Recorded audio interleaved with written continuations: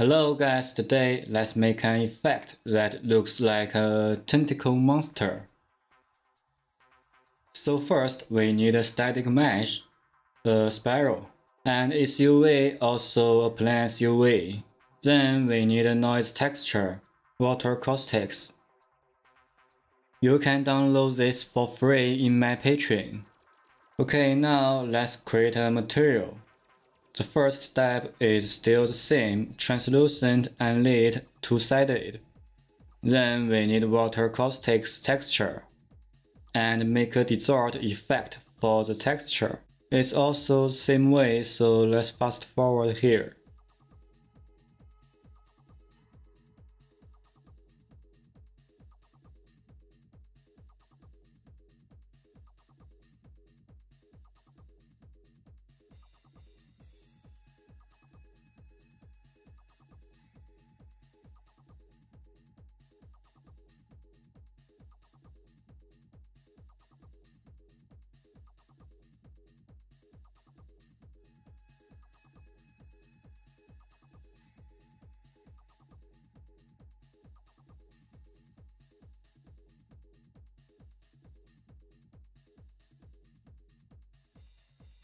Okay, we get the noise effect after distort. Next, let's create some mask for it.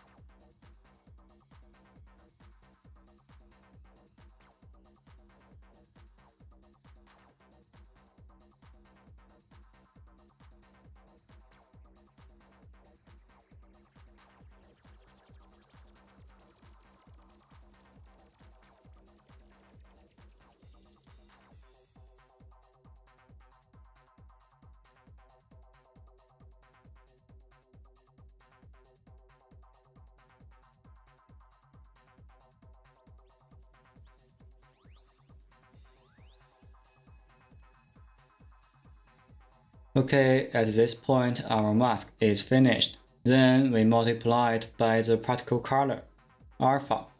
Also we need a depth fade and connect it to opacity. Okay, and its emissive color we don't need too many changes.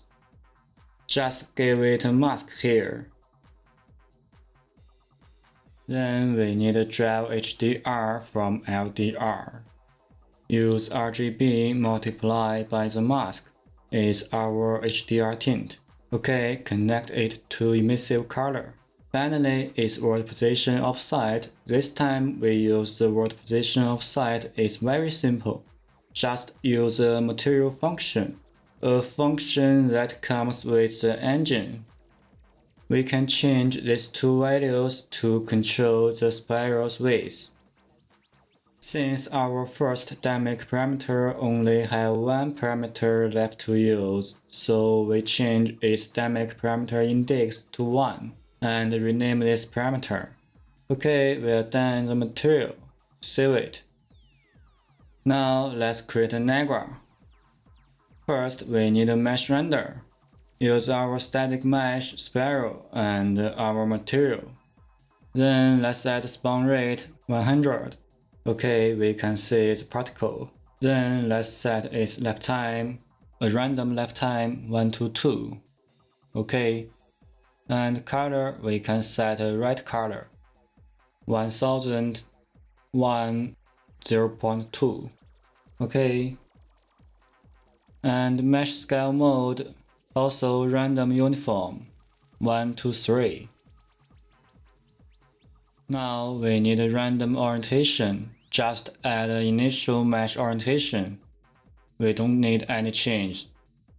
Also, we need a shape location. We need a sphere, okay, and sphere radius is 300. And make sure particles spawn only on the surface of our sphere. Then we add a velocity from point. Okay. In particle update, we need a scale mesh size. Vector from float, we need a curve. 0 to 1. And scale curve, we can add a random range. Mean is 0.7, max is 1.5. Then we add scale color. Of course, we need a curve, but here we use 0 to 1 to 0. And make key data is 0.2, the value is 1. And scale alpha, we can copy the curve. Then let's add update mesh orientation. We need a random rotation vector, -1 to 1. And the rotation rate may be slower, 0.2. Finally, let's add dynamic material parameter. Okay, speed and offset are random range value. As for speed, a range of 0.5 to 2. Offset is 0 to 1. Mask is also a curve from 0 to 1. Okay, index 1. Base width, we can set it to 100. Since the value of our opacity setting is low, so it doesn't look very clear, we can increase scale curve in alpha. Change it to 100. Yeah, it looks clear. We can give base width a little more, 300 or 500. And the tip controls the top width of the spiral. If we change it to 500 as well, we can see that its top width have increased. Here we just set it to 0, looks better. And then in mesh render, we change its sort mode to wheel distance. Okay, let's see the effect in the level. Not bad, but we still need some changes.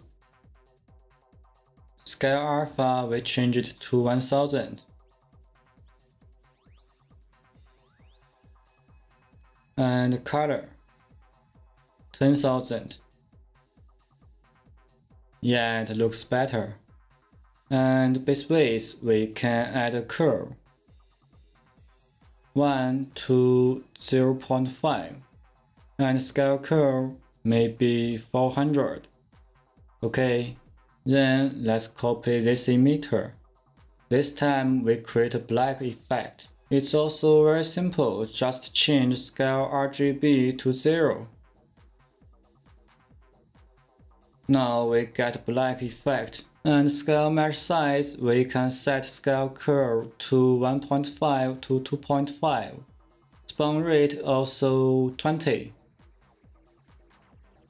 In dynamic parameter, base width maybe 800. Okay, let's see it in the level. Yeah, it looks great. Okay, that's all for this video. Hope you enjoyed. Bye.